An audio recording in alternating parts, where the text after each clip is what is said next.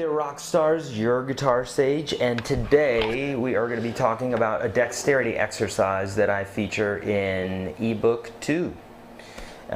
It goes something like this. This is one of the first dexterity exercises that should be taught by all guitar teachers, in my opinion, because it gets all the fingers rolling, gets them all moving.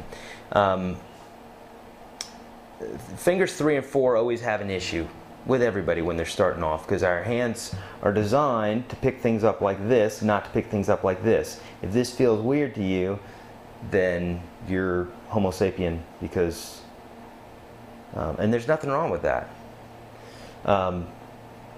because your hands are designed that way. Okay, your hands are designed to pick things up like this. So we got to train 3 and 4 to do what we want it to do. But in this exercise, we're going to be using all fingers, 1, 2, 3, 4. Okay, and this is exactly how the exercise goes. I want you to start on the high E string. We're just going to pick downstrokes for right now, but there's a few things I want you to do. One is be as close to this fret as possible without going over. So you don't want to have that sound. You want to have a brighter sound, so right behind the fret. And you don't want to be back here where you get that kind of buzzy sound. Okay, so right about there. Play on your fingertips, and hopefully you'll leave some room in between the guitar and the neck, or you know, the guitar neck and your hand. You don't want to do this. At least at the beginning you don't. Okay, kind of do this sort of thing. And then for right now, all picking, you know, downstrokes, we're going to go like this. 1, 2, 3, 4. And in the beginning, you will play this slowly, and there's nothing wrong with that. That's going to be you building your technique. As you get faster, or as you get the technique down better, you'll be able to play it faster.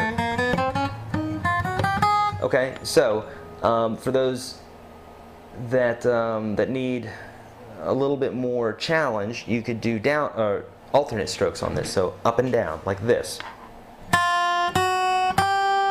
So I'm picking down, up, every single time. Then move into the next string, and so on.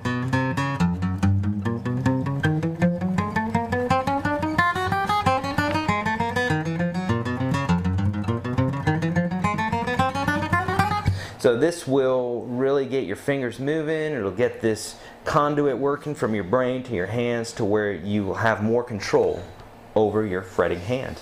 All right, if you haven't already, hit subscribe. Go to yourguitarstage.com for some guitar lessons and resources.